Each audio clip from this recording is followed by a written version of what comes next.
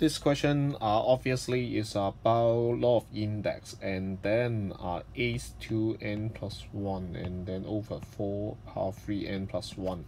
The key point is that base are not the same, but if you do not rely too much on calculator, you should know that 8 is 2 times 2 times 2. That means you can present 8 to 2 power 3. And at the same time, 4 is equal to 2 times 2. That means 2 power 2. So you can express both base by 2 here. So we have some chance to simplify the later. 2 power 3, prepare bracket, and then just focus on the numerator first. So this is a power of m bracket a power of n. So it will become a power of m times n. Is 3 times 2, we got 6n. 1 times 3, we got positive 3. What below here? Prepare bracket, replace it by 2 power of 2.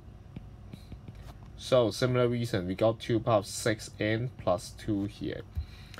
After that, we are going to rely on some relation. A power of m divided by a power of n will give you a power of m, take out n, that means minus n.